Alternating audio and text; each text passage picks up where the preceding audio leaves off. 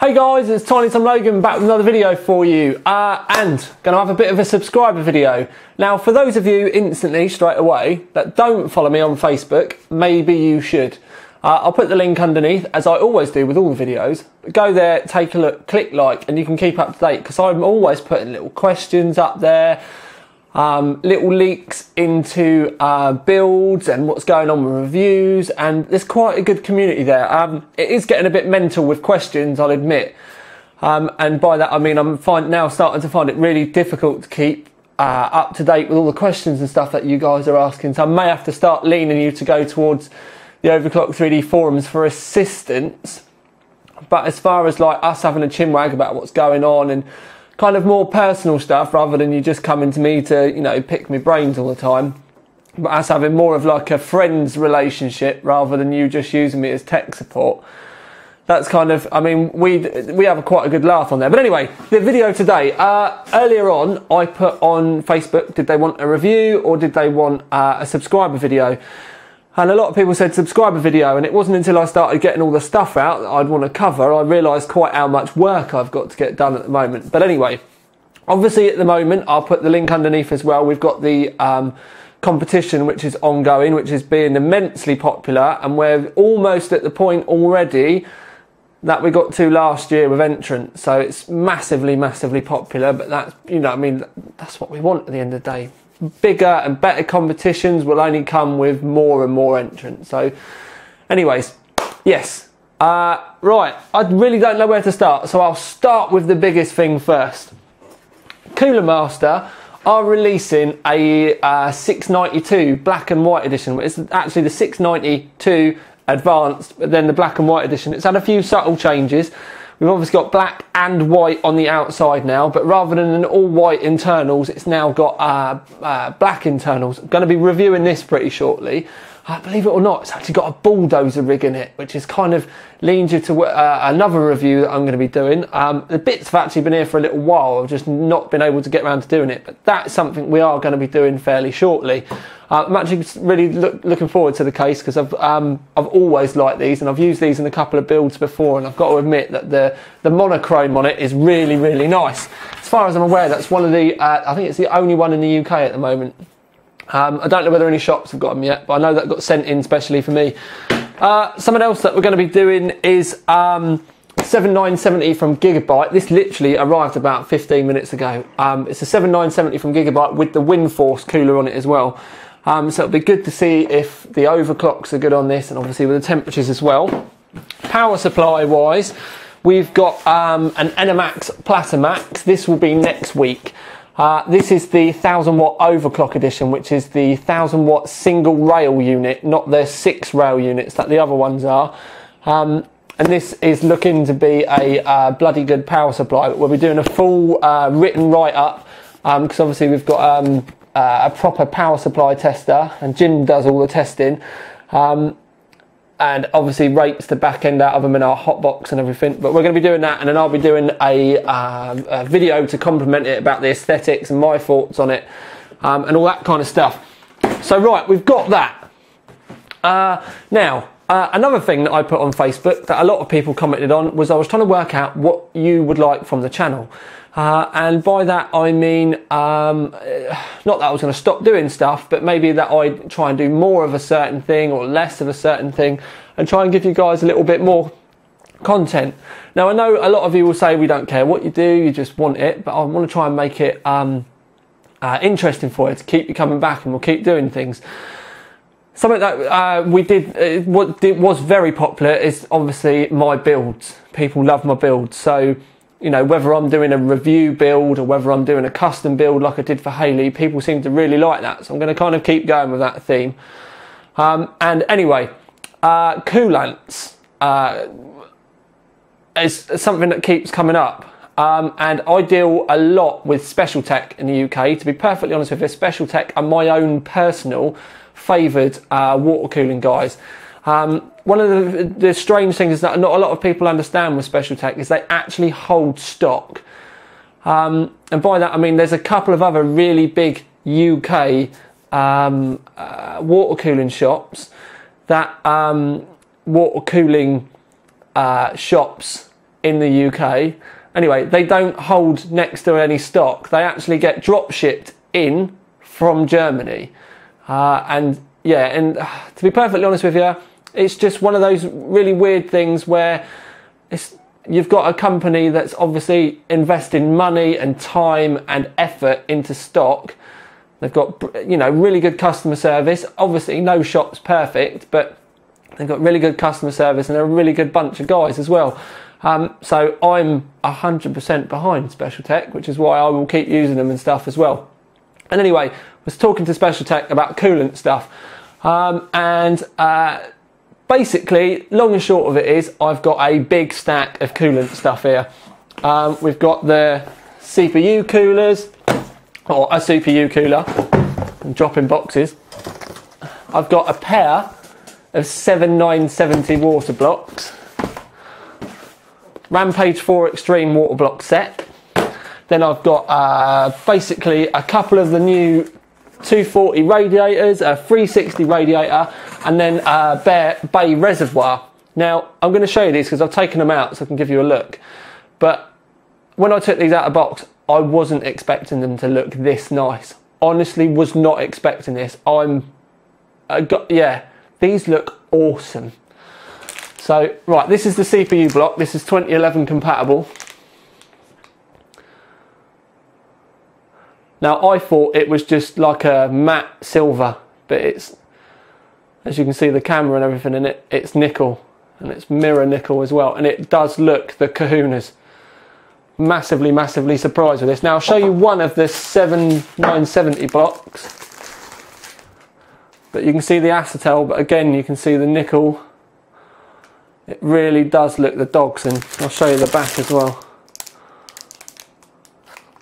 Now obviously I've got a pair of these, and then we have the Rampage 4 blocks, again nickel, and then the acetal.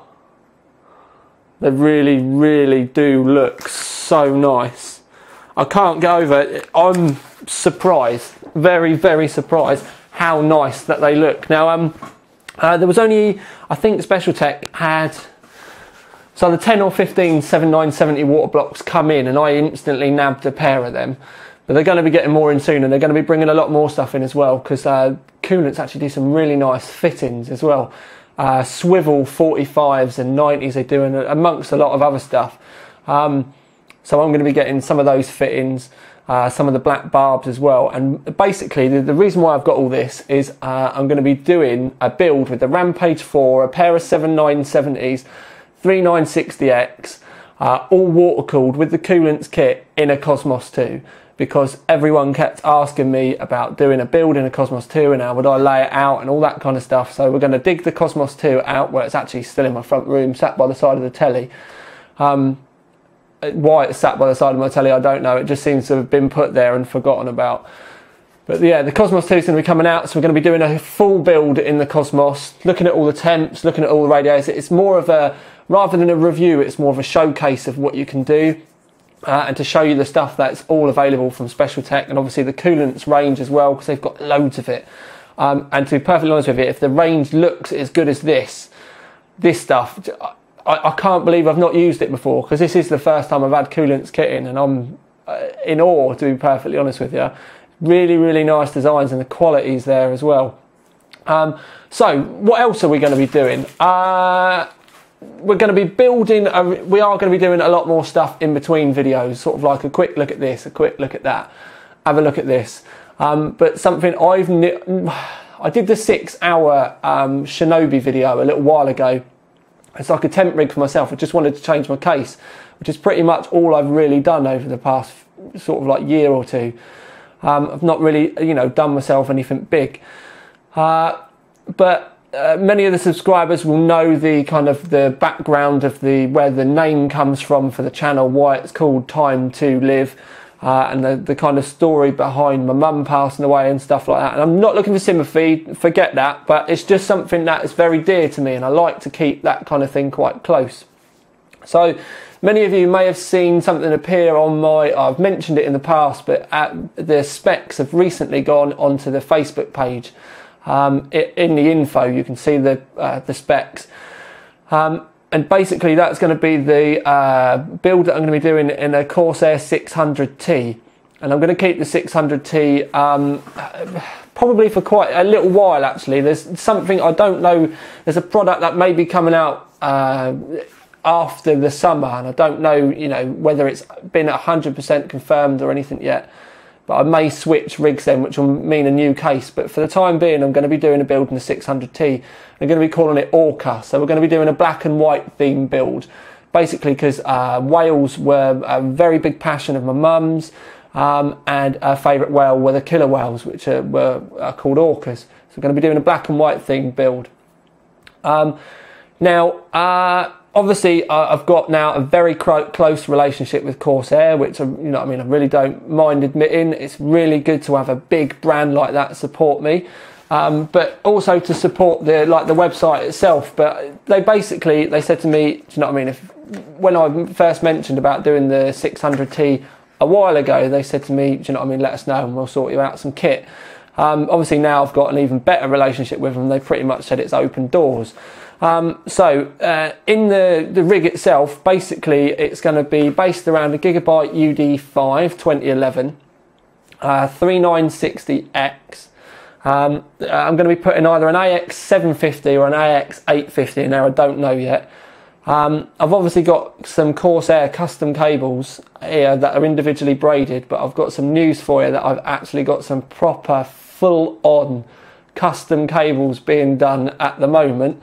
For that in white. I can't say too much about it, but hopefully within the next week or so they should be getting sent back to me, and they're being made for me specifically by a company that makes cable. Oh, sorry, I don't care. Bitphoenix are basically, I've sent them my Corsair cables, my original ones, and then basically going to alchemy braid me a set of Corsair cables as a one-off. Now, I wasn't meant to say too much about it yet, but we'll talk about it later on when the kit arrives. But yeah, that is going to be getting done.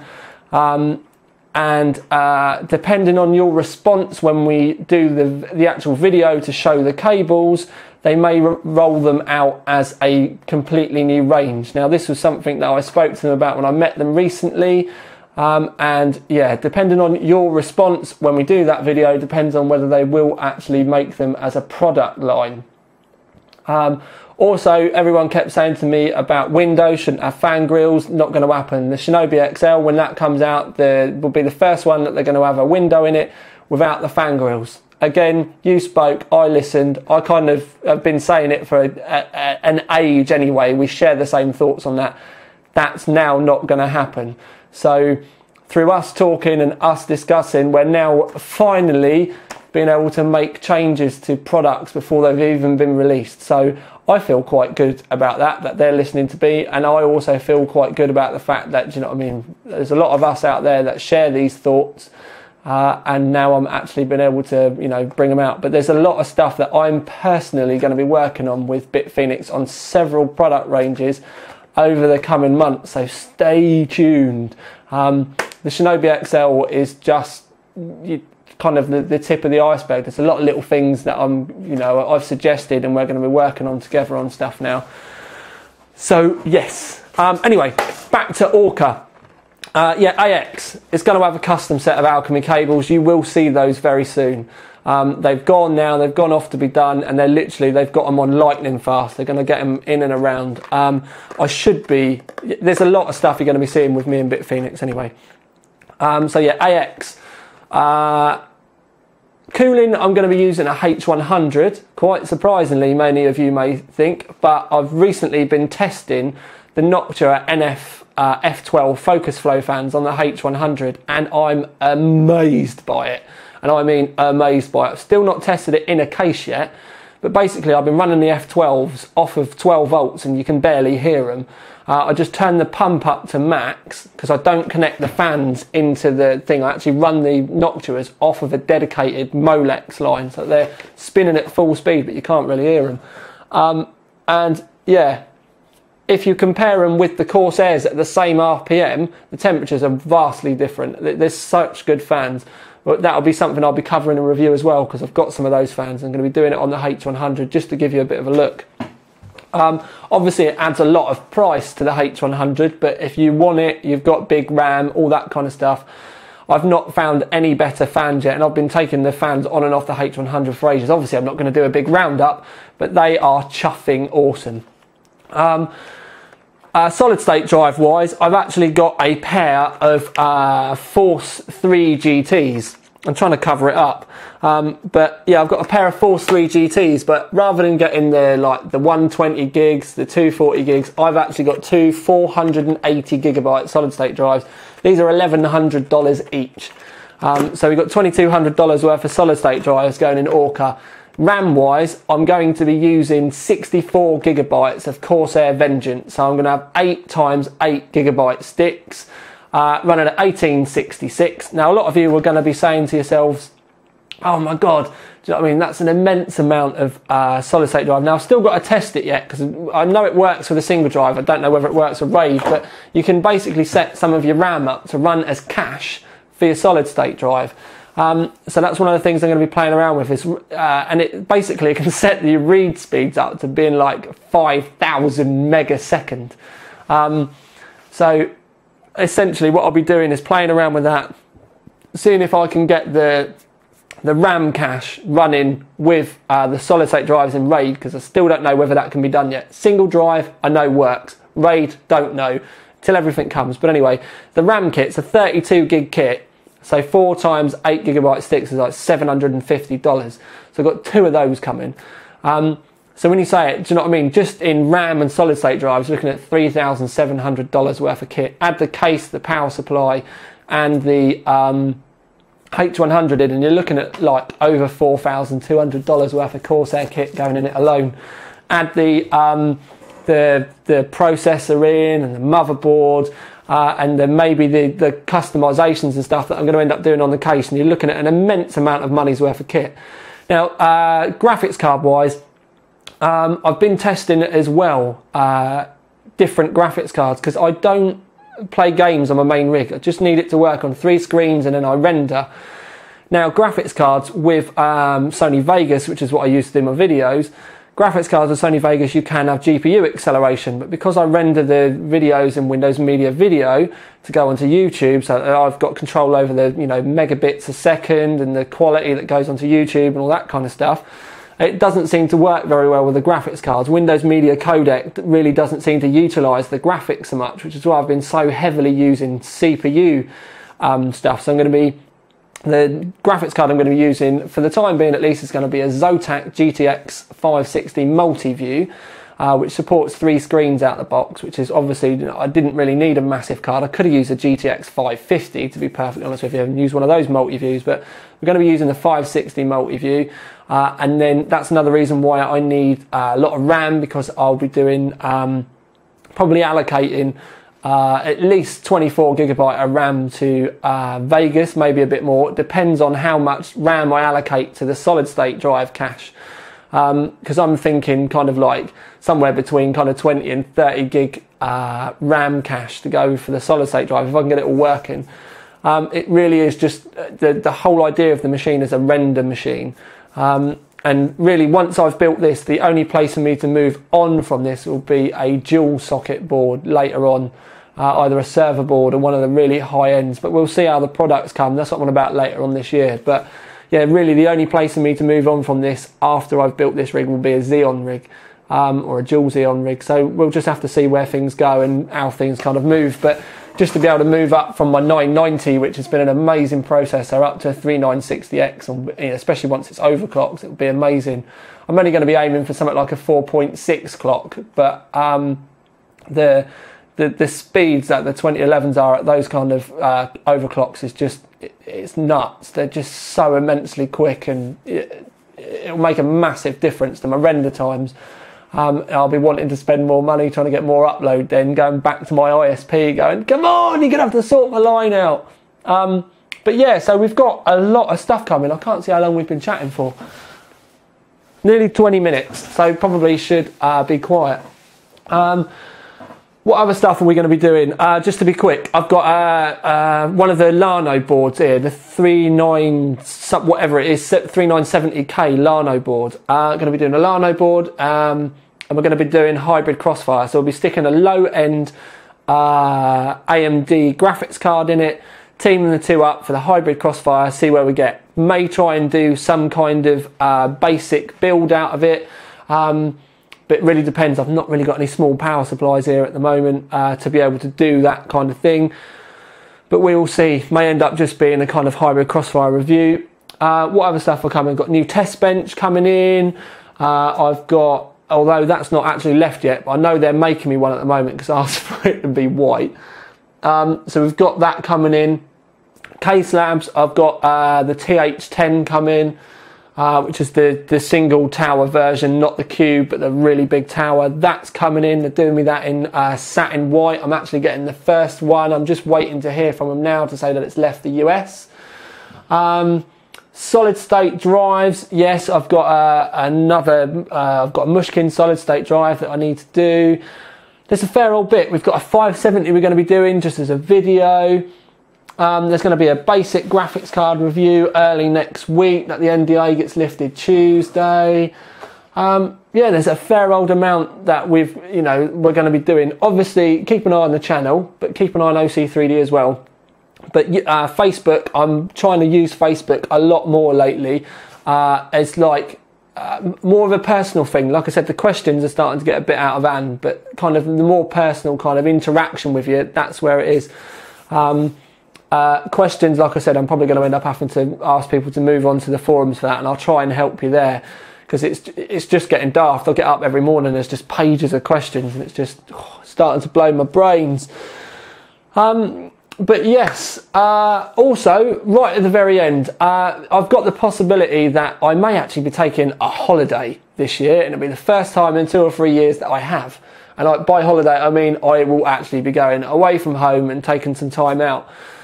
But if I go, it's going to be a biking holiday. So I need to know, do you want me to film a load of it? Because I've got a 1080p head cam that I can take with me. Obviously, I can take my laptop with me, take that around. I can do like literally my holiday video blog. Probably not going to be able to start uploading them until I get back. But if it's anything like when we've done it before, it's quite crazy. Basically, we hire a van, we stick all our bikes and all in the back, take a load of camping gear, and we essentially drive up to Fort William. We'll be watching the World Cup downhill racing in Fort William. After we've spent a couple of days at Fort Bill watching that, we'll then spend 7 to 10 days working our way back down the country through different bike parks. So for me personally, I've got a ride in Eleven because that's my favourite place in the country. Absolutely amazing, just outside of Peebles. It's technically part of Glen Tress, but it's not, and it's awesome. Even the free ride park is just absolutely unbelievable. It's so flowy and poppy and pumpy, it's just unreal. Absolutely love it there. I really want to go back and do AE as well. We normally actually stay in Dumfries and go out from there. We did that for a week last time, and we just kept going all over the place. There's also, just outside of Dumfries, the most amazing roadside kind of shack cafe ever. And for £3 you get like potato cakes, haggis, black pudding, basically a proper Scottish breakfast for like £3, and you get a cup of tea or coffee. Absolutely unbelievable. Every time we go back to the same bloke, and it's the last few years it's been him as well. It's awesome. So I'll have to take you there if you want a video of it. And then the only other place that I really kind of have to ride personally is Cwm Carn in Wales, because that's kind of a regular haunt for us, or at least it used to be. But I've not got a downhill bike at the moment. I've only got my Go bike, the green orange. So that's my kind of like cross country play rig. Well, my cross country kind of like just riding rig. So I've got to get a big rig built as well, and I've only got like 4 months or whatever to be able to build it. So I'm on the lookout there. I don't know, kind of thinking Scott Octane old school, or I always used to really love my Mongoose. Then there was a Mongoose on eBay I was looking at the other day, and yeah, I really don't know. But let me know what you think about that, because that's massively off topic. That's really kind of personal TTL stuff. It'd be good to know what you think. I can't really think of anything other else that I really should be talking to you about. I probably shouldn't have spoken this long already. But yeah, don't forget guys, Facebook, feedback, comments, I love to hear from you. Oh, something else I will say is on YouTube at this present moment in time, when you send me a message, I can't reply because they've buggered the messaging up. I don't know what it is. Every single message that I get sent, I have to go to the person's channel and then send them a personal message that way. It's a proper pain in the butt cheeks. But I mean, I'm trying my best for it. It's just things are getting immensely busy at the moment. I might actually have to hire Mr. Strawberry as a full-time member of staff just to be able to keep up with all this stuff, because it's getting absolute lunacy. Oh, and another thing is, last things last, is I've signed up to the Base 79 Gamers Network on YouTube. So the adverts in the videos, you're not going to get anything crap anymore. They're all going to be heavily targeted technology adverts, because Base 79 are going to be supplying the ads for me. So they're going to be like, basically like my advertising kind of salespeople. So rather than having, you know, whatever YouTube's playing at that moment in time, they will be ones that people have paid to want to see on my channel specifically. And although that's a lot of you, they're not really going to make a lot of difference to you. It's just a big step forward to me that I've had, because Base 79 are the third biggest YouTube partner.